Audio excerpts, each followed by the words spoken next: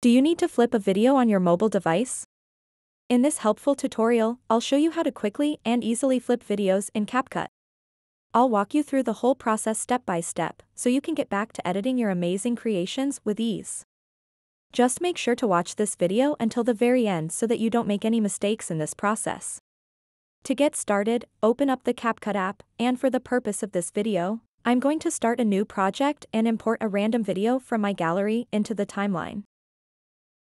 So once you've imported the video that you want to flip, simply tap on it and then swipe through these tools at the bottom until you see an option called Edit.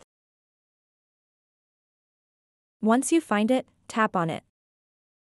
And then all you have to do next is tap on the mirror button, and it will flip your video. You can also rotate your video by simply clicking on the rotate button at the bottom center. So that wraps up this tutorial. If you have any questions about this whole process, please let me know in the comments section below. And if this video helped you out, please give it a big thumbs up and subscribe to this channel for more tutorial videos like this one. Thank you so much for watching and have a good day.